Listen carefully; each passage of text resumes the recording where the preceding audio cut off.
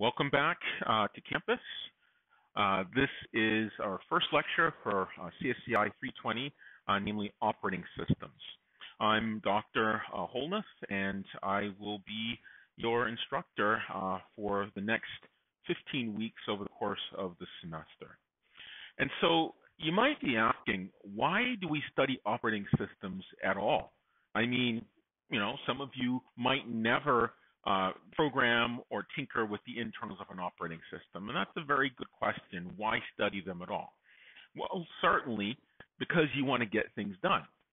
And traditionally, for compute platforms, you often think of things like maybe tablets, like we have up above. Maybe a compute platform, you think of that as being a laptop or a desktop. Or for some of you, you think of servers. When you think of compute platforms. Certainly, cloud-based services have become immensely popular over the past decade. Now, certainly, each of these platforms allows you to get things done, and each of them has an operating system. And certainly, the operating system that runs on a tablet functions very differently from the operating system that runs on a server instance in a cloud computing system.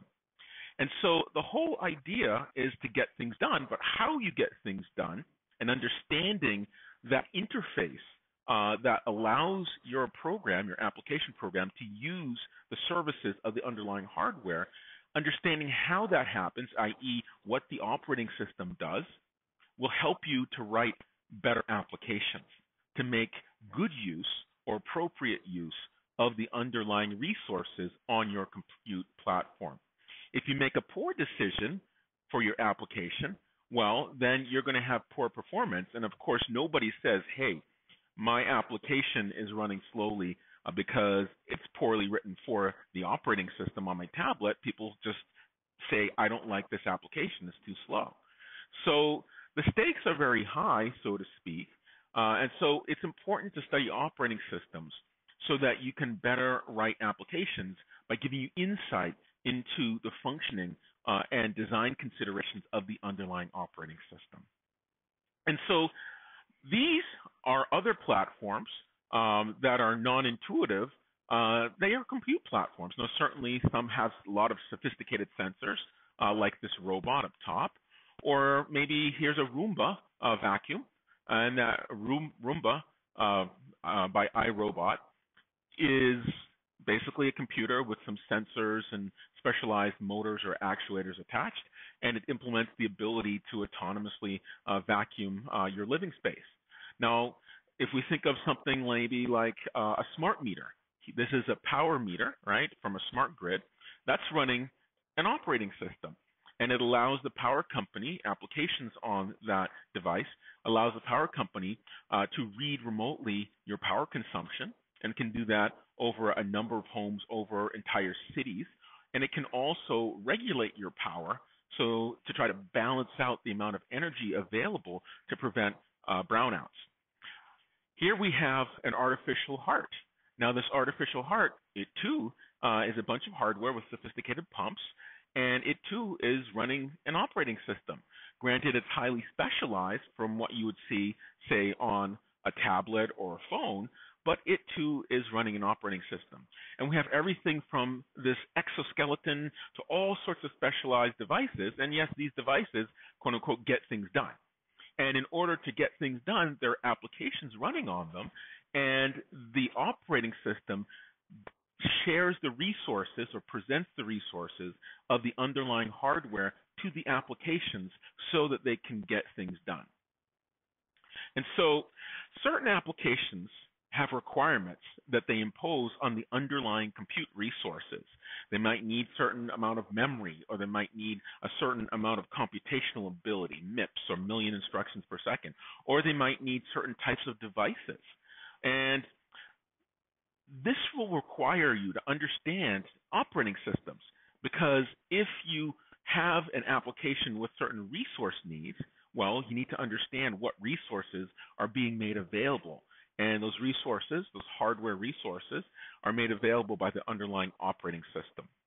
For example, some applications are so-called compute-bound, meaning that they make a lot of numerical computations and therefore use a lot of computational computational power, processing power on your CPU.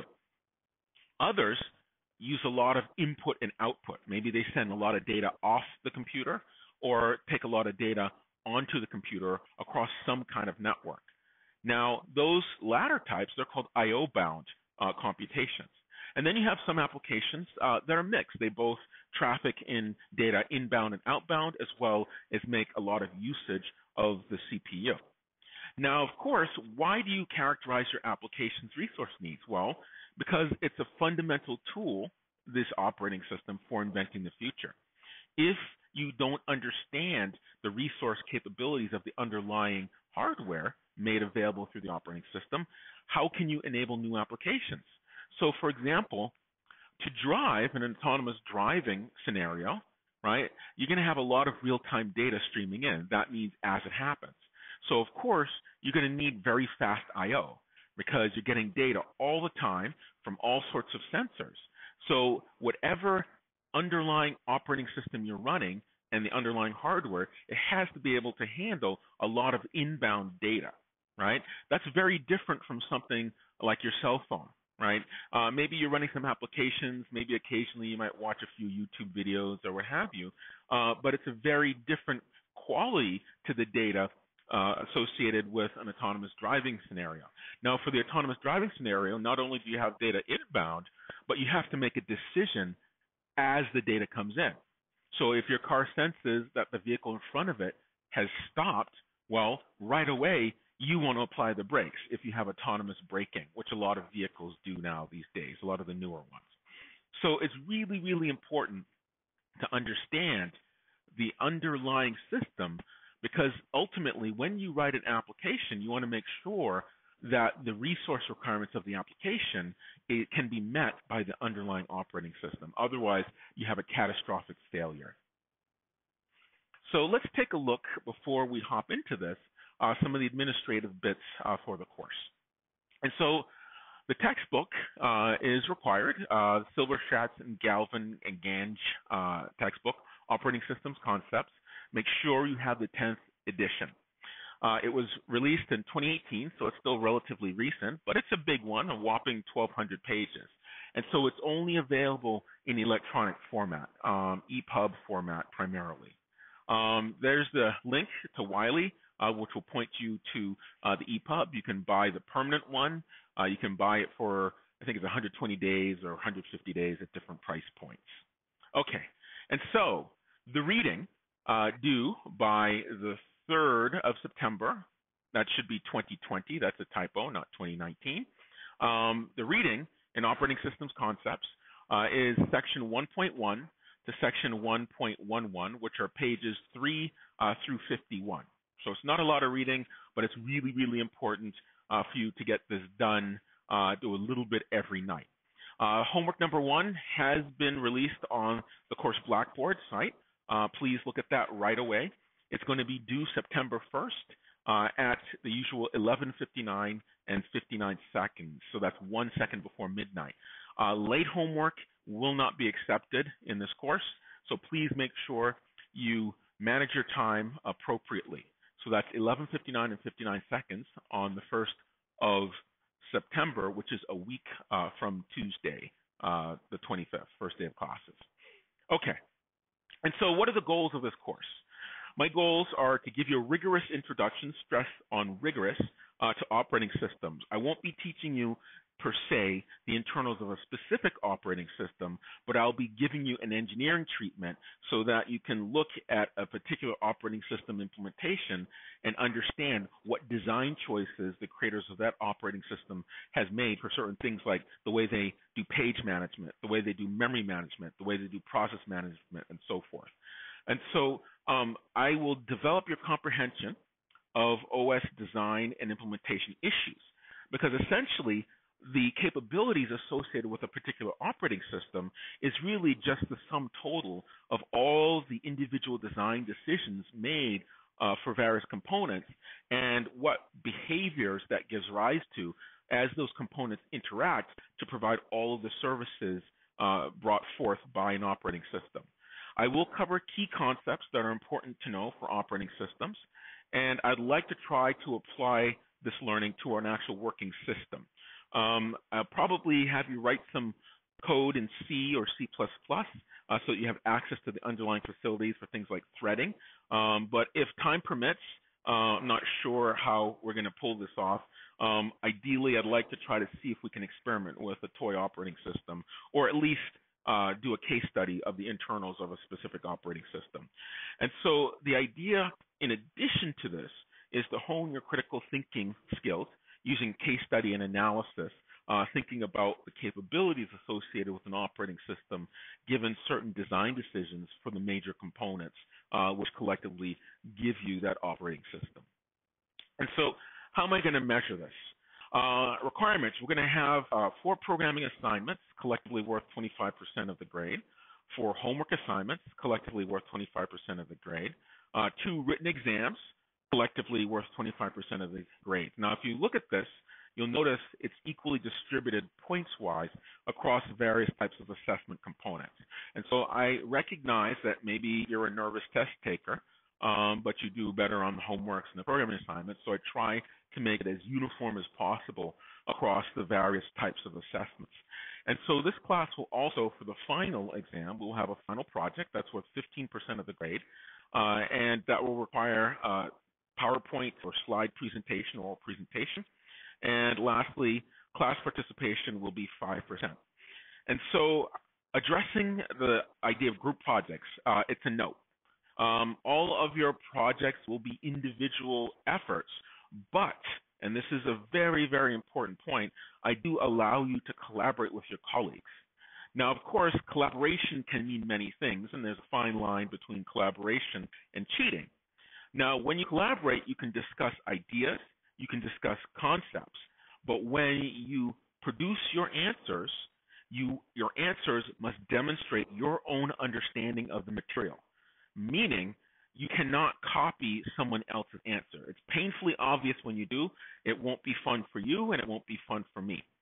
When you collaborate with someone and you pass in your work, you must cite the name of your collaboration partner as well as the extent of your collaboration.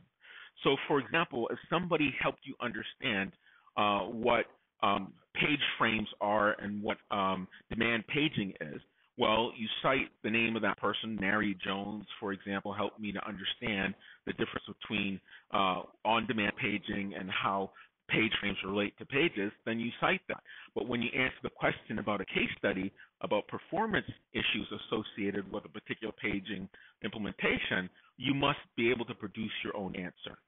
And the key to success in my class is to start early, start early, start early. I can't say this enough.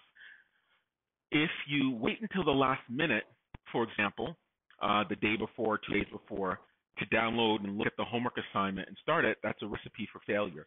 You should be doing work every single day, regardless of if you have something due or not.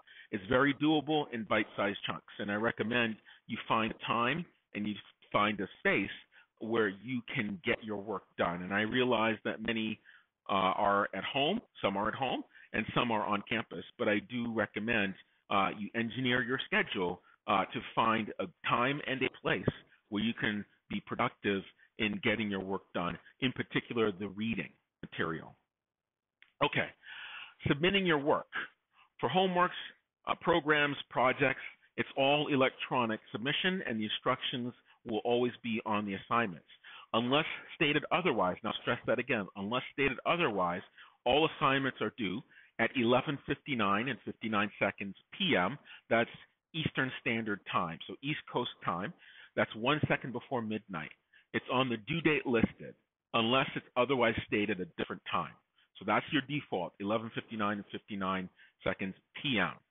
Now, all your code, if it's a programming assignment, must compile and run. I'm not product support. If it doesn't compile, doesn't run out of the box, you get a 0 without review. So please make sure that your work runs. I'm not going to sit there and debug your work. When you submit documents, MS Word or PDF documents only. Do not submit rich text file. Do not submit pages. Do not submit OpenOffice. Do not submit StarOffice. None of that. 2 formats, Microsoft Word or PDF. Now, I will assign a 0, not even look at it. if it's not Microsoft Word, not PDF.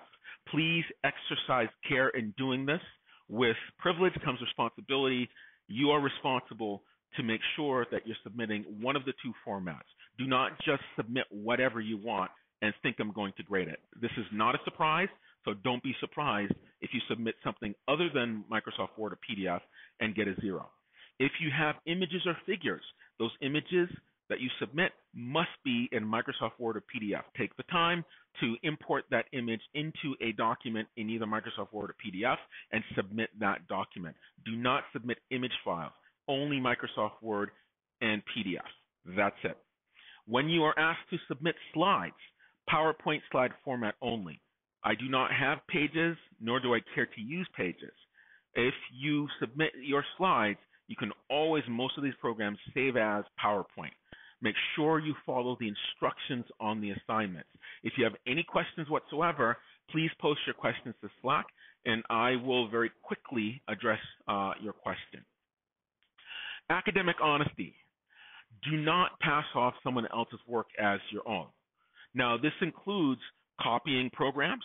It includes copying answers either from your colleagues in the class or on the web. I'm well aware that there are a lot of answers to questions floating around on the internet. I have tools that will go and search and find these things. So don't think that I'm not checking. I check every single thing passed in. Now, what happens when you're caught? Okay, well, you get a 0 and possible failure in the course, and you will be referred to the judiciary process, certainly to the chair, the dean, and the administrative process. It's not fun for you. It's not fun for me. And I have to say that every year I have this issue with at least one person, and I've been teaching since 2010. Always cite your references. If there's reference material that you find to help support your answers and you use information, cite the reference. Never just copy. That is plagiarism. Use your own words and demonstrate your understanding of the material. Now, for certain components, I will be requiring you to sign an academic honesty pledge. That will be for the take-home written exams. Disruptions. Now, we are all remote, whether you're on campus or not. Please make sure you switch off your cell phone or put it on silent alert. And when you're using your laptop, desktop, your technology, what have you, to participate in class, do so only for class activities, like taking notes. Now, of course, if you're using, social media, gaming, web surfing, and things like that while attending class on the WebEx sessions, certainly that means you're not interested in what we're trying to do in class. So if this type of disruption becomes a problem, you will be kicked out of class and won't be allowed to participate in the synchronous sessions. Now, I consider this a disruption, and I take this quite seriously. Collectively, all of your colleagues in the class have paid a lot of money to be here. And I consider this a disruption, and I consider such disruptions as cheating your class out of that hard-earned money that they use to pay for these classes. So if you are disruptive and it becomes an issue, you'll be asked to leave the WebEx session, and I actually have the capability to kick you out. And if it becomes a real problem, every instance of a disruption will result in a 2 percentage point per incident, a 2 percentage point deduction on your final grade. So if you have 5 disruptions logged against you, that's 10 percentage points. That means instead of 100, you get a 90. Instead of an 80, you get a 70. I'm quite serious about this. Side conversations. Yes, I can hear you. This is also a disruption, both to your colleagues as well as to me. So make sure you mute your microphones and make sure you're in an environment and a location where you can actually pay attention to this class. Just because we're online, I expect you still to maintain the same standards as you would had we been in person. Tardiness. Simple policy. If you have any questions about this, go talk to Dr. Rasamny, the chair. Come to class on time or not at all. When the class time starts, that's when I begin lecture. Make sure you're here before then. So that means organize yourself, keep a good schedule, and make sure you arrive before class begins. Manage your time. You're all adults. I treat you that way. If you need to leave, just exit. Don't come back. I can't deal with the disruption, and the disruption is also to your classmates. I'm quite serious about this. Course objectives. So what the objective is to describe the organization of computer systems, namely the operating system in particular, to look at all the various components, their designs, the design consideration that goes into each, and how their behavior gives rise to certain features, if you will, in the resulting system. So we'll tour all the major components of an operating system. We'll look at different types of computing environments, and then we'll also explore an existing operating system at a high level. So let's take a look. The material for Chapter 1. Well, first question I have to ask is, what is an operating system? What do you think an operating system is? Now, some of you will think, okay, it's software. It allows you to run programs, okay. It abstracts or hides the details of the underlying hardware, okay. That's all very true. An operating system is nothing more than a fancy program. That's not too controversial. Everything that runs on the hardware is a program. It's software. So it's nothing more than a program, but this particular program has some unique features. It acts as an intermediary between the user of a system and the hardware on the system. So when you use your MacBook Pro, for example, you don't interact directly with the Intel processor running on it or the graphics card. You interact with Mac OS, and it's Mac OS that interacts with that hardware on your behalf. So you click the mouse, some routine in the operating system is triggered, and it collects your mouse click and its location on the screen. You press a key on your keyboard, some routine in that intermediary program records your key click, and then it draws the right letter of the alphabet on your screen. And so the operating system has a number of goals, and these high-level goals include execution of user programs and make solving user problems easier. So they run user programs. And why is it important to run user programs? Well, there's more than one user program that you want to run at the same time.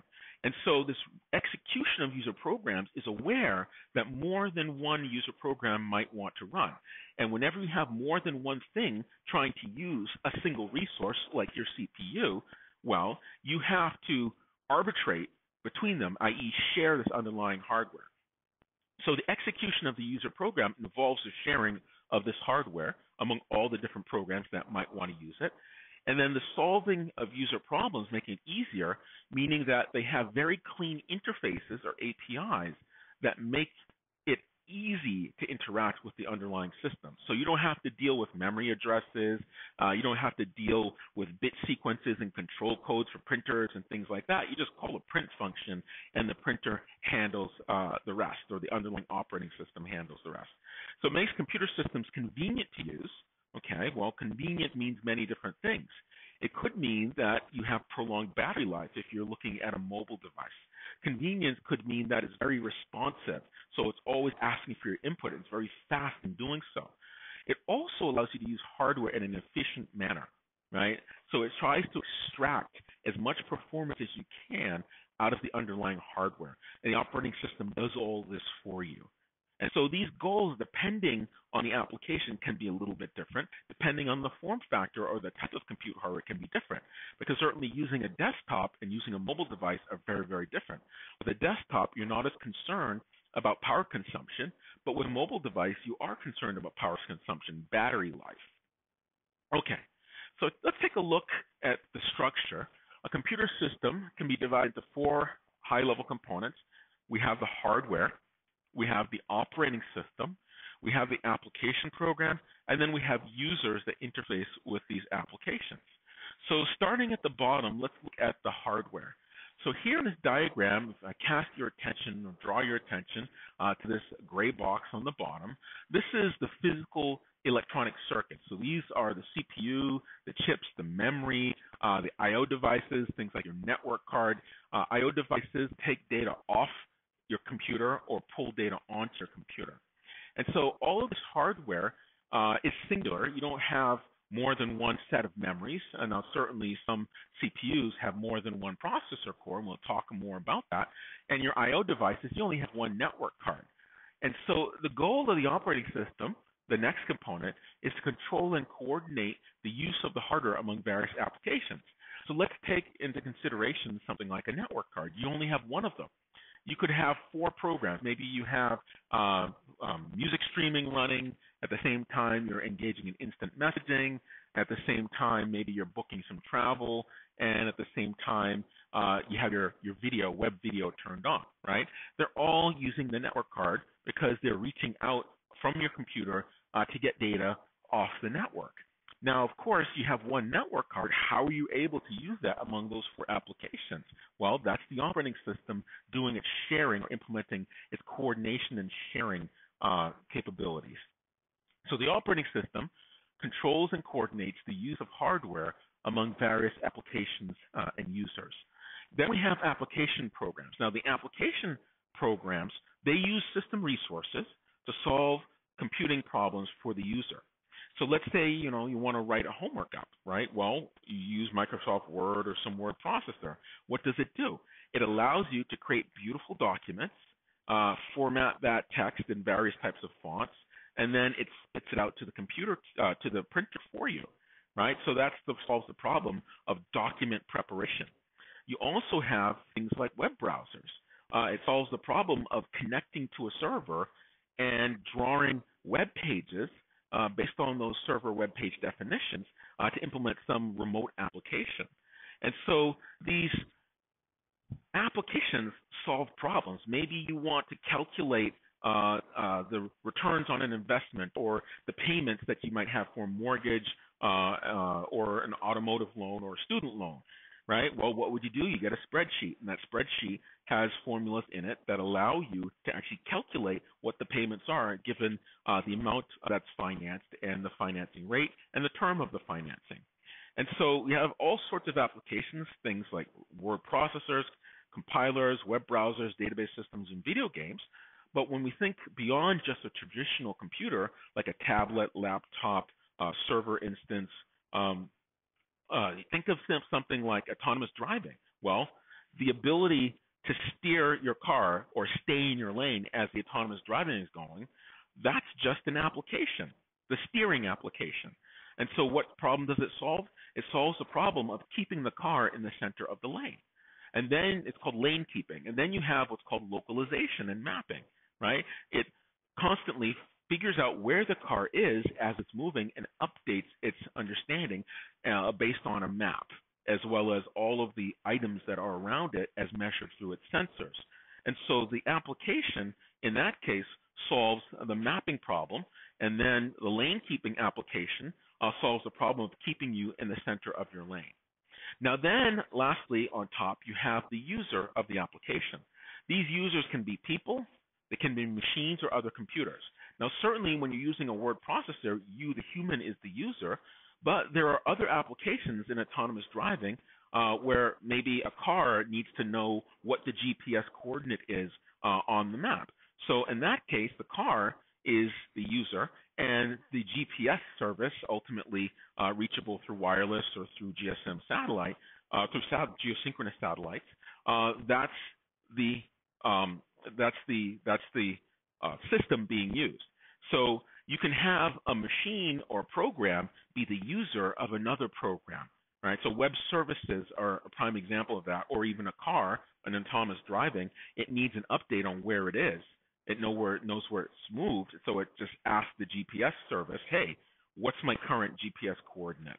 Okay, so the users can be a number of different things. Can be people, can be machines, or can be other computers or the processes that run on them. So let's look at a multi-user system. So here on a multi-user system, we have a computer hardware at the bottom. We have the operating system that masks over the computer hardware. And so the view of each of the application programs for your system is of the operating system. They don't have access to the underlying hardware. Now, what that means is every time an application wants to use the underlying hardware, it has to do so through a system call or a service call made available by the operating system. And so in doing so, the operating system, it knows who and what and how many service calls have been made, and it also can now coordinate and share resources among all of the users of those service calls. So here we have a bunch of different system application programs. We have a compiler. A compiler takes a description of a process or program and it translates it into machine code that's understandable by the underlying hardware and sends it to the operating system that then executes it on the underlying hardware. We have an assembler, which is for assembly language. It's another low-level compute language. We have a text editor, something like Microsoft Word, or maybe something like a database system, right? So a database system, it stores and retrieves and queries data. So it's going to use the CPU, it's going to use your disk, and could also ultimately make a call over the network to a remote database.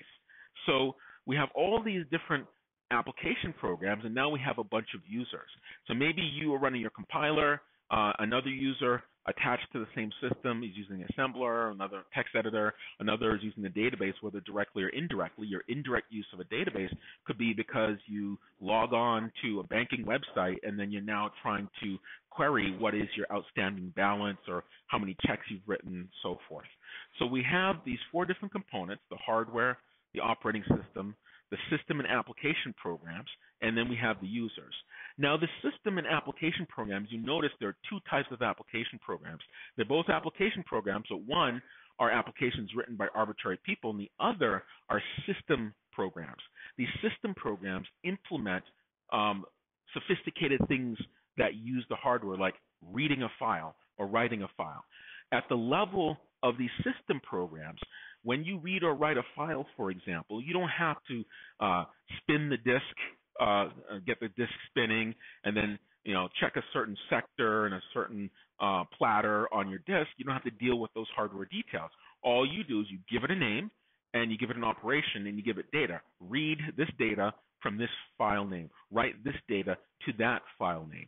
And so these system applications are provided for you in a set of so-called API libraries that allow you to do certain functions on the operating system, which indirectly allows you to interact with computer hardware.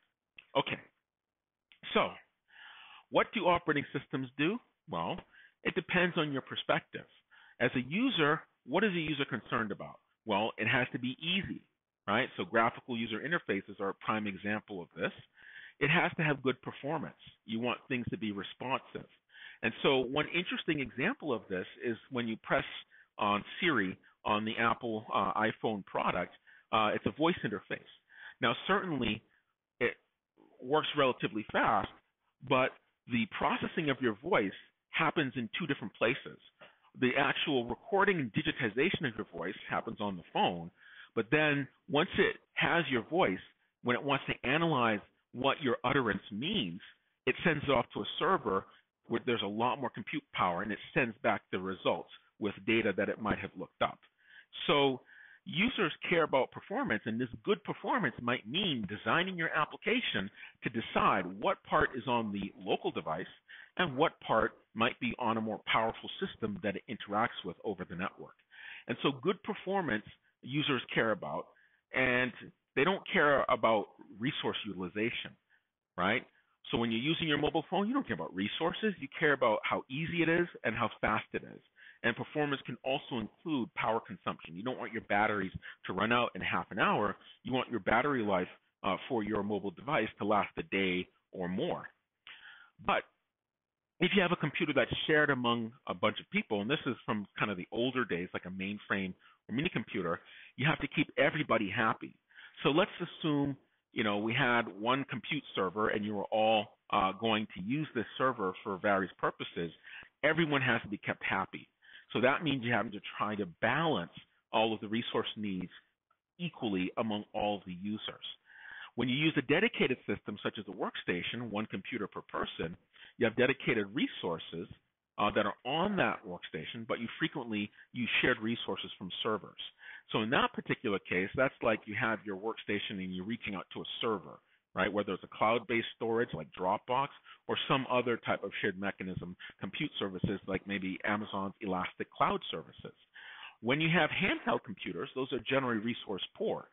And the reason for that is when you have a small form factor, something that fits in the palm of your hand, well, you can't afford to put a lot of heavy processing in that, and you can't afford to put a lot of batteries in that. So often these handheld computers like cell phones and other wearables are optimized for usability, ease of use, and battery life. Now, some computers have little to no user interfaces, and these are generally things that are appliances. And appliances use what are called embedded systems. Usually, they're singularly purposed computers. They're running a very simple operating system, and you see this all the time in devices and automobiles. For example, you can go to Lowe's or some such hardware store, and you can buy internet or Wi-Fi connected washers and dryers for laundry. Now, of course, you might ask, well, why should I need a Wi-Fi washer dryer? Maybe for some reason you want to be able to sit in class and check on your laundry, or maybe you want to be able to start your laundry. All right, you load it up and you want to be able to start your laundry while you are at lunch, for example, and check on its progress.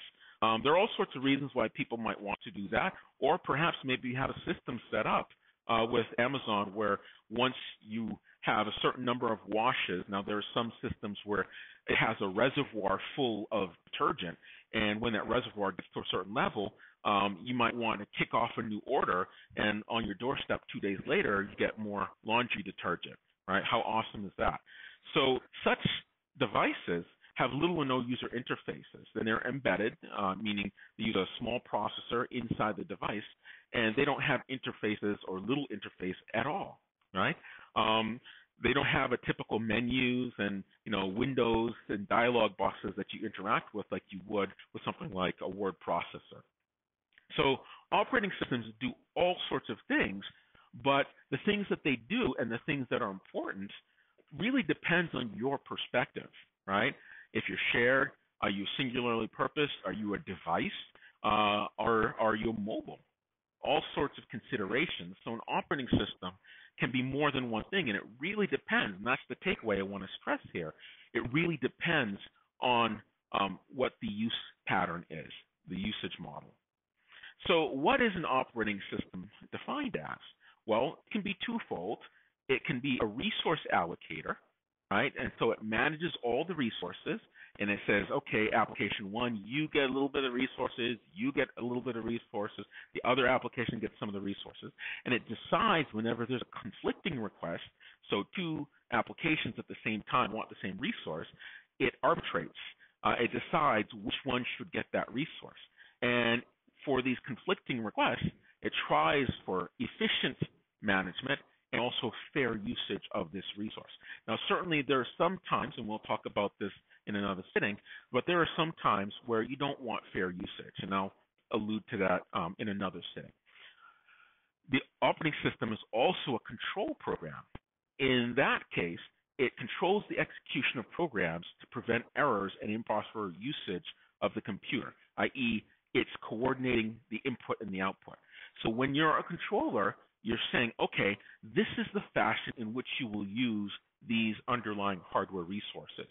And doing so, it prevents, for example, two applications from trying to write the same file at the same time. How does it do that? Well, when we talk about interrupts and blocking interrupts, if someone's currently accessing a resource, it locks out others so they can't access that resource at the same time, right? So why is that important? Suppose you're a server at a bank and you have one person who wants to withdraw money while the same person wants to deposit money. You can't have those happen at the same time because you'll get a conflict. And we'll talk about deadlock and locking as part of our further discussion on this idea of resource control. Okay, so there's no single definition, as I said, and everything that you get from a particular vendor like Microsoft's Windows or Apple's Mac OS, Ubuntu Linux, and so forth, when you order a quote-unquote operating system, it fits the definition, right? It's very small, very feature complete, but the operating system is typically the so-called kernel that implements the basic services, but you also get a lot of other things like a graphical desktop, sophisticated file system, the ability to connect over the network, all sorts of things together is often called a distribution, right? It's a particular choice of tools, utilities, in addition to the operating system itself. And so among all of these things you get from a vendor, what you call your quote-unquote operating system, there's one program that's resident in memory all the time, and it's running all the time on your computer, and it's called the kernel. And the kernel is what we will refer to when we talk about the operating system. The kernel implements all the basic necessary resources needed in order to share the underlying hardware. Everything else that's not the kernel is either a system program, it ships with the operating system, or it's a so-called application program. And I think I lost my slide. Or it's an application program. It has a bunch of high-level services that are reusable and generally very useful. So when you start your computer, what happens? Well, the circuits power on, and the operating system gets loaded. So whenever you cycle the power, be that power up or you reboot your machine, there's one key program called the Bootstrap program. Now, this Bootstrap program is typically burned into read-only memory, or what's called electrically programmable read-only memory, known as firmware. Because that first program that loads your operating system, it has to be ready to run when you first turn it on. So when you first turn on your system, there is no operating system running. The Bootstrap program runs, and that Bootstrap program, after checking to make sure your memory is okay and your disk is okay and functioning, right, it then loads your operating system kernel and then executes your operating system kernel, and now your kernel has taken over execution from the Bootstrap program or the bootloader, and the operating system then shares the resources for the underlying hardware, including accepting system calls from libraries from the applications. And so this computer startup is handled by the Bootstrap program or bootloader, and a popular one in Linux is called Grub, and we'll talk about that a little bit further during the semester.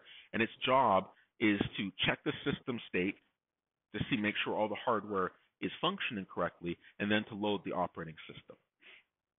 So let's take a look at the basic computer system organization. Now, this is called the von Neumann architecture, and it kind of looks like the human body. You have a very high-speed substrate, kind of like your spinal cord, and its job is to carry messages back and forth between one high-level component and the other. So we have here a CPU, or central processing unit, and the central processing unit you can think of as the brain of the computer. It executes the instructions. And you can have one CPU or multiple CPUs. Multiple CPUs are a so-called multi-processor system. Some CPUs on the CPU itself has more than one processor, and that's called multi-core. So you have a CPU, something called a device controller. And a device controller is connected to the bus, and that device controller's job on the device side is to understand all of the control codes and electrical circuits you need in order to get the device to do something. On the CPU side, you write a command to the controller, and then it takes that command and knows how to interact with the device itself. And so you have these controllers, device controllers, for disk. You have a USB controller for certain peripherals like mouse, keyboard, and printer. You also have another controller for your network. You have your main memory. Your main memory is attached to the system bus, and it's used for intermediate storage of programs that are executed by the CPU. So when you're running a program on the CPU, it's not running on the CPU. It's actually stored in memory, and the CPU is reading those instructions from main memory. When you load a program, it's taken from disk, loaded across the disk, by the disk controller, and sent across the bus to memory where it stays resident, and the CPU then reads those instructions from memory.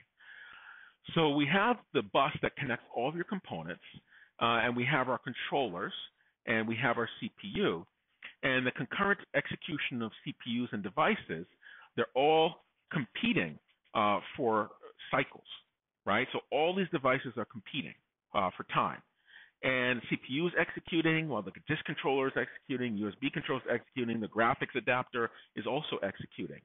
And they all try to contend for access to this bus and access to whatever is in memory. So all of this coordination is handled by the operating system, which itself is just, at the end of the day, a program that sits resident in memory. Okay, so let's end here, and we'll pick back up on Thursday and continue on with our conversation. So please do make sure you look at homework 1. It is due a week from Tuesday. It was due on September 1st, Tuesday night at 11:59 and 59 seconds. I will see you then. Stay healthy and stay safe.